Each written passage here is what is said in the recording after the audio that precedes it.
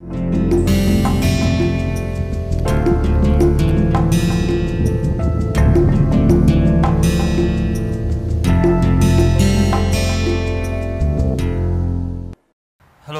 welcome to another module in this massive open online course, and in this module we will change tracks and start looking at a different topic and an extremely important topic in understanding the performance and behavior of communication systems, which is termed as information theory. Okay.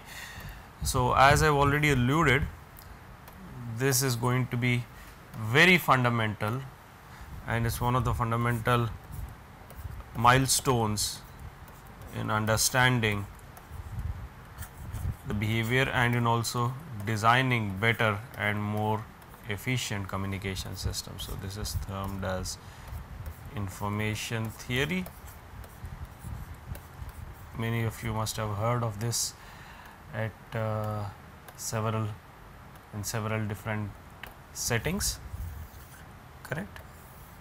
So, information theory, and as I have said, information theory is fundamental.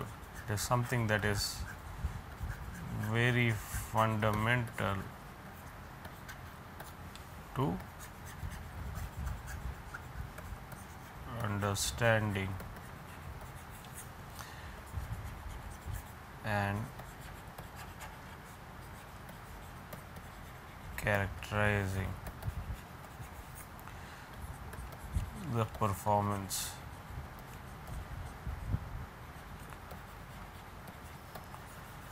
of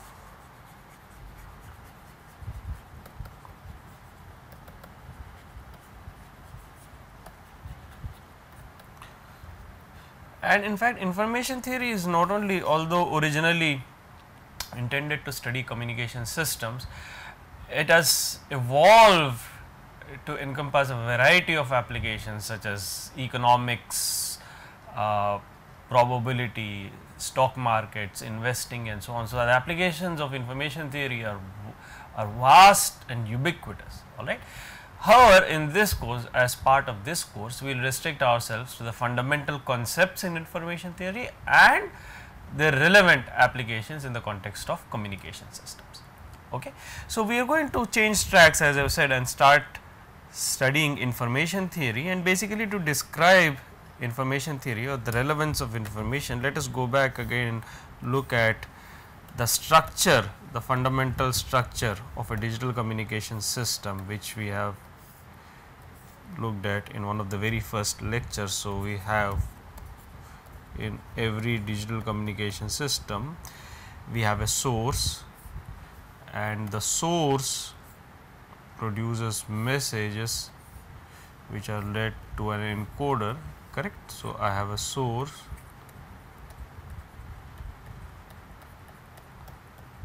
I have an encoder, the source produces message signals. So, the source produces message signals,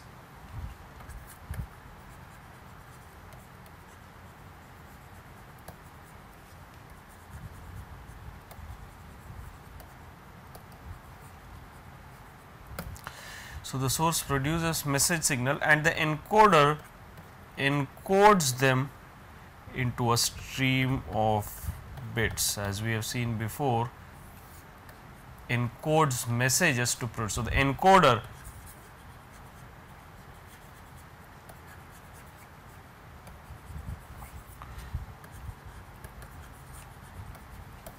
encodes message signals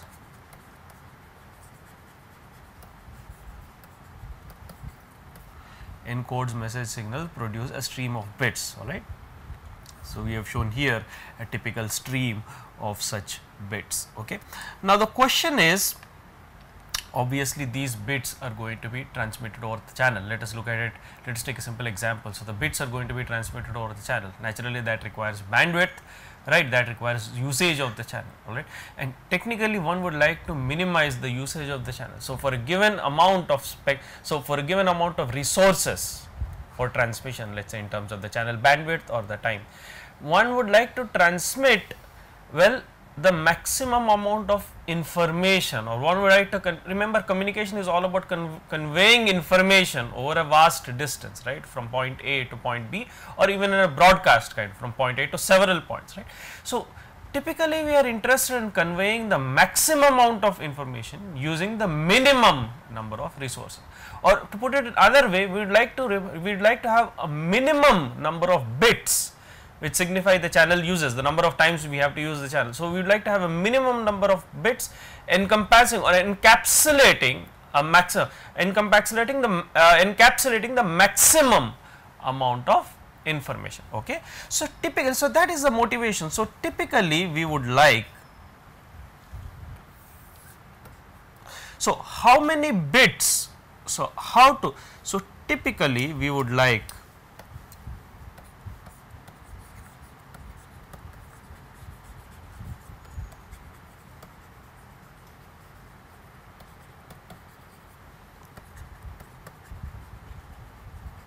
convey the maximum possible information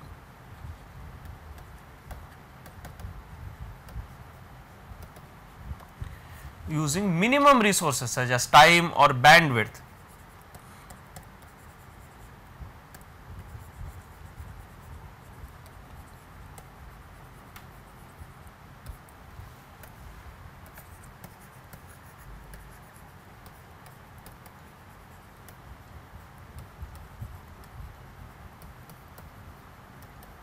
Okay, purposefully being a bit abstract, which implies we would like to encode the messages, okay, which implies we would like to encode or represent each message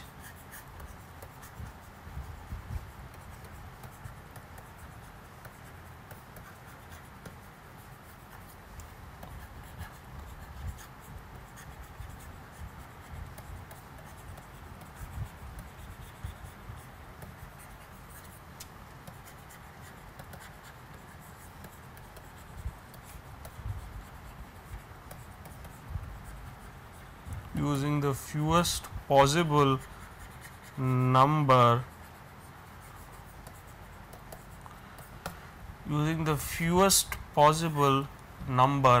of bits, right. In other words, we would like to compress a lot of information into a very few number of bits, and information theory is nothing but a systematic study to enable us to do this, enable us to compress or enable us to represent a large amount of information in very few bits or in very few which thereby utilize very few channel resources, thereby conveying information efficiently using as few resources as possible.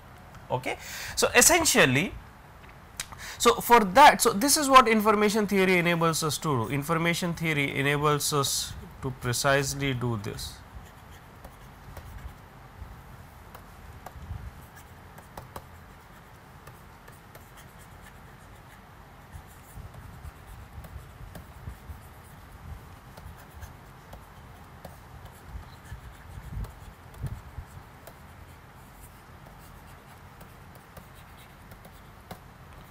Precisely do this, that is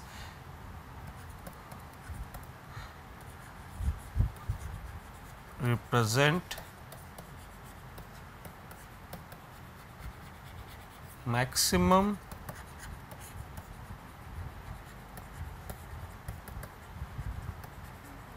information using very few, or basically maximize information per bit. You can also say that maximize information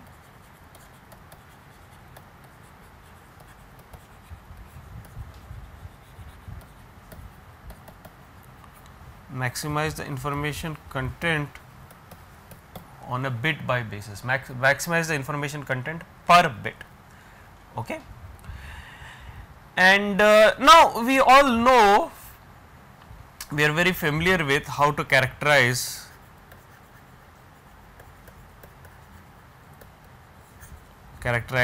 aspects, physical aspects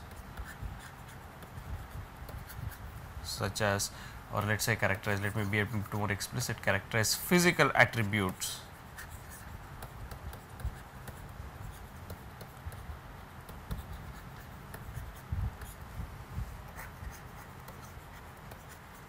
such as, you know, the weight of an object,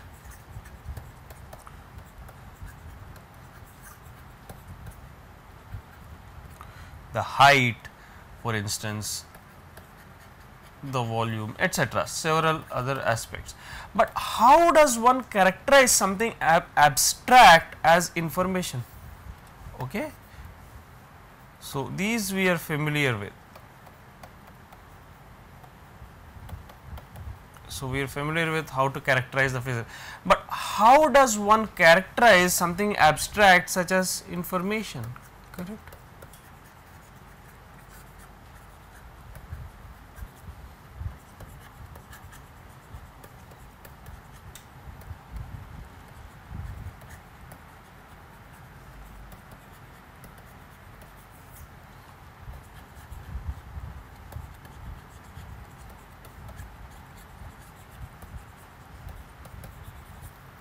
Such as the information content.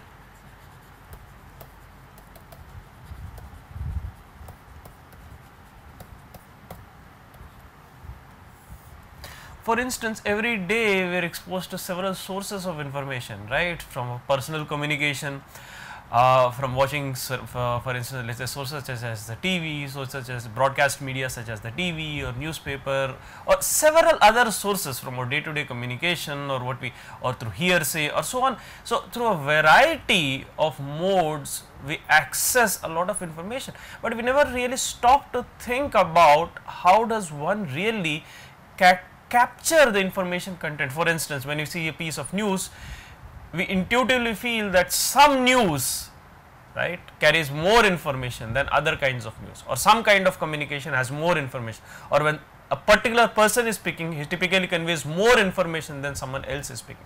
So, how do you characterize something that is something that you cannot feel? How do you characterize something that is as abstract as information, which is tremendously useful? And information theory does nothing but provide us with a means to the tangible, a means to characterize, to provide us a tangible measure of this otherwise abstract notion of information. Okay. So, that is what information precisely does. Okay.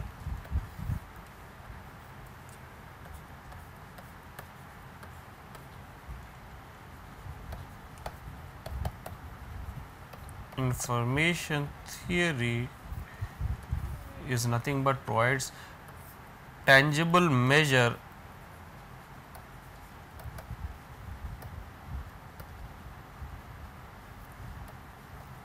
so that you can precisely characterize what is the information of one source versus the other. Okay. So naturally, information content of a source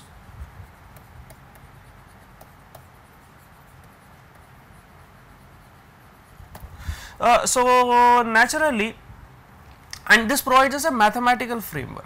Okay. So, information theory is a mathematical framework. We are talking about not a qualitative, but a quantitative framework rather. Okay. We know qualitatively what constitutes more information. Okay. It is an objective measure or a mathematical framework, or you can also say as an objective measure removed from personal perception. That is the important aspect, because different people might feel that the information content is different, and more importantly, this is a mathematical framework or a numerical framework, or it is a quantitative framework. Okay. Not just simply a qualitative framework, but a quantitative framework. And central to the notion of information theory, if you look at information theory, central to the notion of information theory is the concept of a source of information.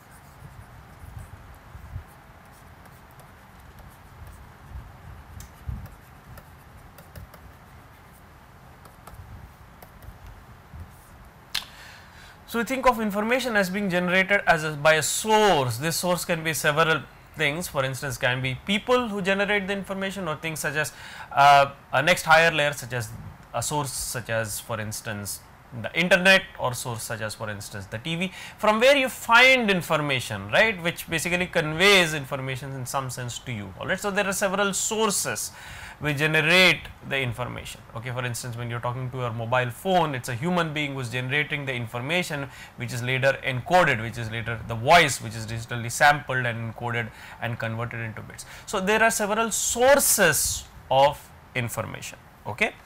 And now, information theory, as we have said, is a mathematical framework to characterize the information generated, the average, what is the information of a source. So, we also talk about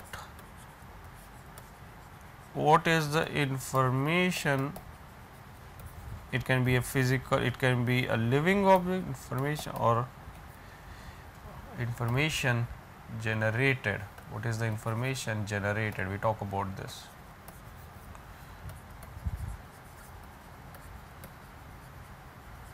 Information generated by a source. What is the information generated by a source? So, we would like to characterize the information generated by a source. Okay. So, let us typically consider a source. As we have said, a source generates messages. Okay. So, the source, let us say, generates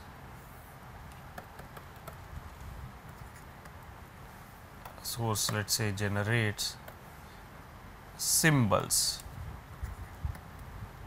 S0, S1, so on up to Sn minus 1. In fact, this is a discrete set of symbols. So, you can also call this as a discrete source. They can also be continuous source. Okay. Continuous sources can also exist, which we will deal with later.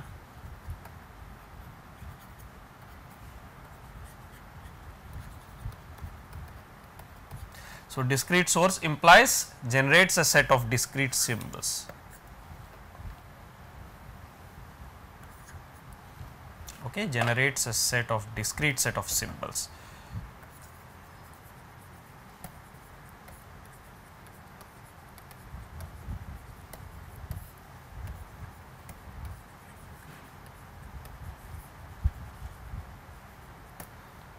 Which generates a discrete set of symbols. For instance, this S0, S1 up to Sn minus 1, this is the symbol set. Okay, this is the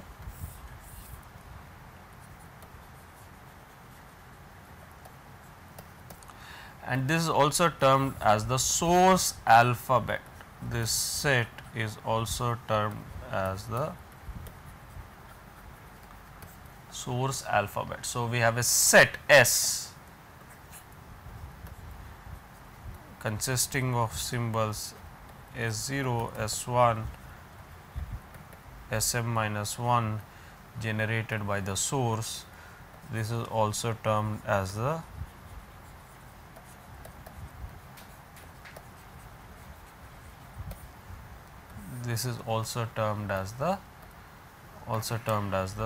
source alphabet.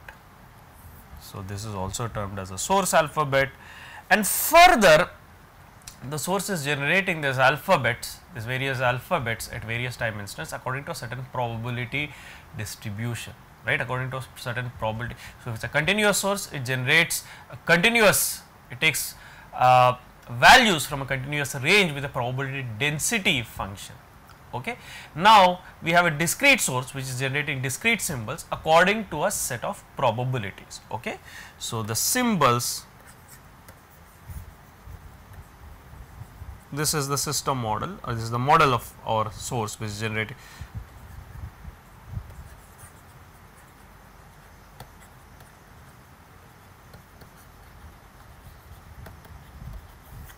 according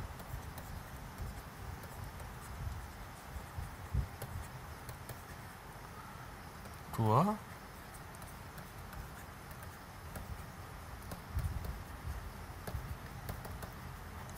symbols are generated according to a probability distribution. We have probability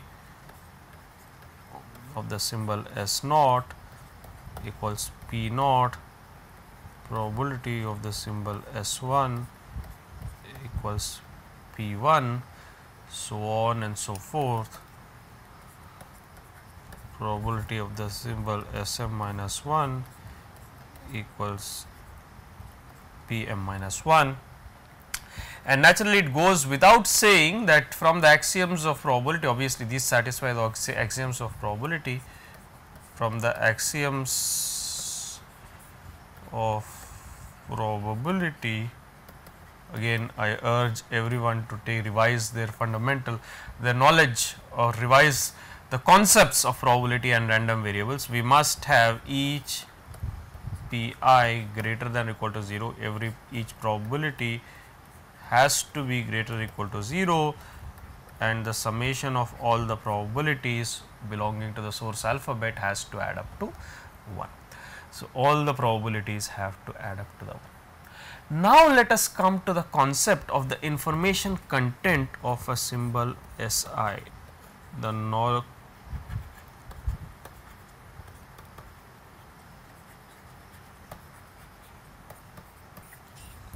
Let us come to this concept of how to characterize the information content of a symbol. How to characterize information content of a symbol, or basically how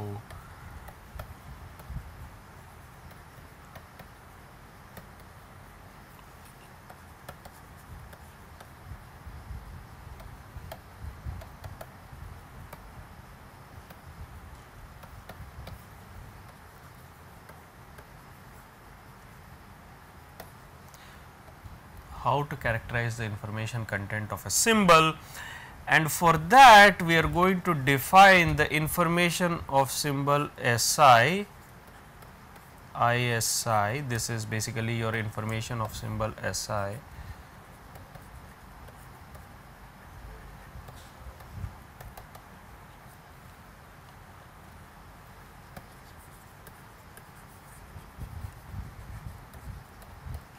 As log to the base 2 1 over the probability Si equals log to the base 2 1 over Pi, okay, 1 over Pi, and there is a unit for information, the unit is bits. Okay. So, we are defining, this is a very interesting, and this is one of the fundamental definitions in information theory. We are defining the information content, which we said is not very clear, or which is a rather abstract quantity. So, the information content of a symbol. So, this is the definition of information content of a symbol.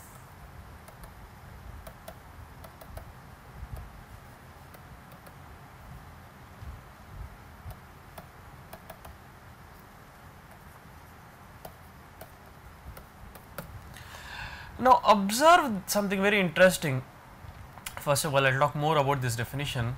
I will definitely talk a lot more about this definition as we go through the various other aspects. But firstly, observe, the most important thing is that the information of the symbol has nothing to do with how the symbol itself is represented SI, rather it has everything to do with the probability Pi of the occurrence of the symbol. For instance, the symbol can be a word, the symbol can be a voltage level, the symbol can be for instance such as an event. So, it does not have anything to do with that particular symbol, but it basically deals with the probability of occurrence of that symbol.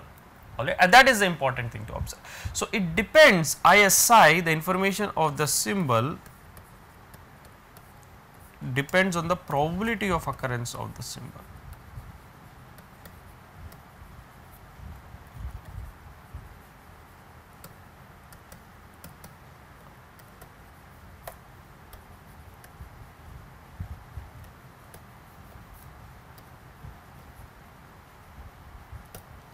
Depends on the probability of occurrence of the symbol. Further, you will observe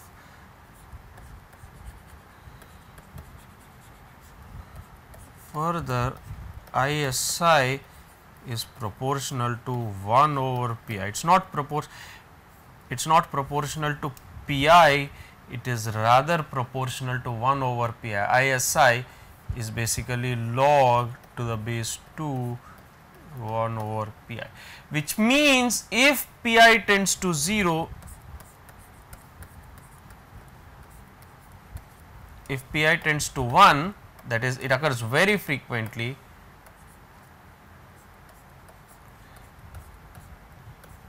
I of Si tends to log 1 to the base 2 equals 0. If pi tends to 0,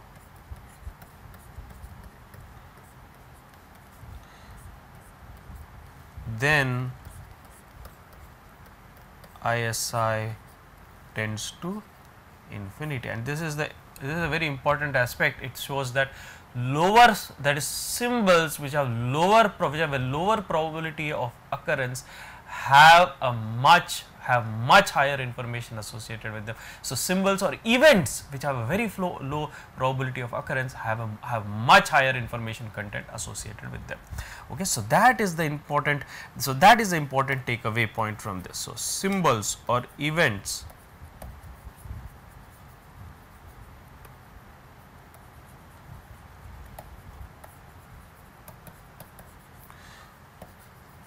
with very low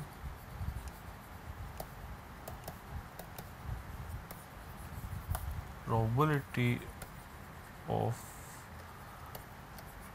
occurrence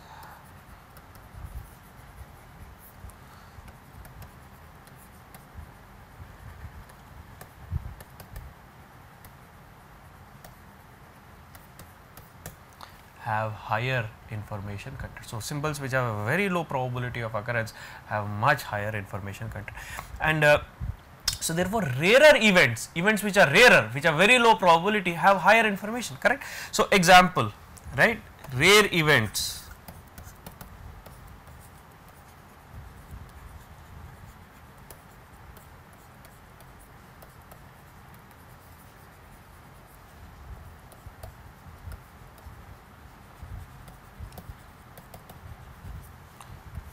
rare events have higher information.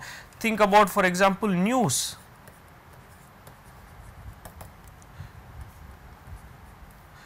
The news coverage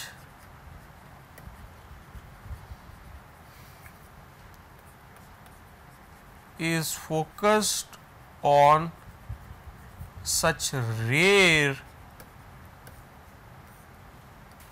events. For instance, if an event occurs on a daily basis, for instance such as a local happening which occurs on a daily basis, that is not, things such as that are not covered in the news, because they do not constitute, typically we know intuitively that they do not constitute much information. So, events which occur very rarely, such as happenings on a national scale, or let us say such as happenings on a national scale, or calamities, right, more prominently calamities deserve a lot. So, calamities attract a lot of attention, alright. So, coverage of such events, right, such rare events which do not happen very frequently attract. So, the rarer the event, the more information it contains. So, events which occur very frequently contain less information. In fact, you can think of even sensational events, such as events which do not occur, events which are against the norm, events which are against the convention. Such events are associated with a large information, a lot which are said to deserve a lot of attention, because they have a large amount of information. So, for instance, the other aspect is, you can think of sensational events. The very definition means that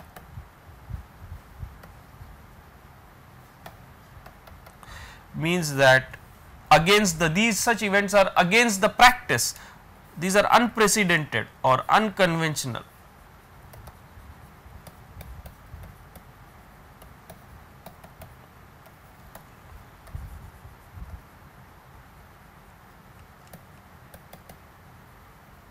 Or unorthodox.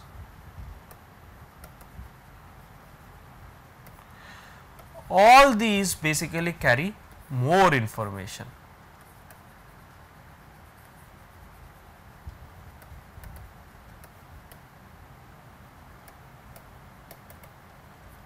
and attract a lot of attention, and therefore attract a lot of attention, or warrant or attention, so as to speak colloquially, make our heads turn because they seem to carry a lot of information. So, the most important aspect, correct. So, I would like to summarize this by saying once again that these rare events or sensational events, events which are rare, right. So, these rare events, which means and we are using this 1 over pi, we are saying that the rareness of an event or the relative infrequency with which an event occurs is proportional to 1 over pi. This is a measure of 1 over pi is a measure of the frequency. 1 over pi can be said as a measure of the relative infrequency. Such, or basically 1 over pi is large implies frequency or events are infrequent.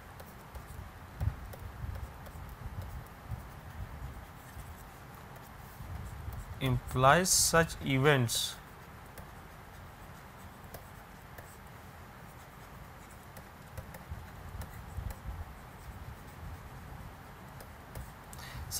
are infrequent and therefore carry a large amount of information.